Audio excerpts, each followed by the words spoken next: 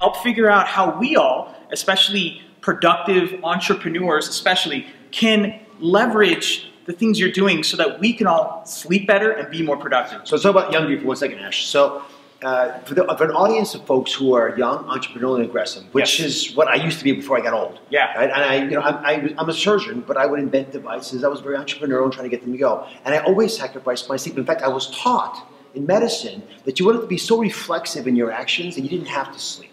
So if you didn't sleep all day long when doing open heart surgery, imagine taking someone's heart out of their body while you haven't slept at all in 24 hours. You should be just like a studly thing to do. Right. It turned out to be the opposite. You make more mistakes, not surprisingly. There's sometimes lethal mistakes, catastrophic ones, and that happens in business as well. And the stakes get bigger as you get more successful. So if you train yourself to be able to use sleep as a weapon, one of the arrows in your quiver you can pull out and shoot when you need to, because you not only are more creative, which will happen when you sleep, but you're able to go longer when you need to, because sometimes you have to. And most importantly, you avoid chronic illnesses, things that you don't think are even in any way related to sleep problems. High blood pressure, irregular heartbeat, strokes, problems that you don't want to deal with, but believe me, they happen if you go a life without sleeping correctly.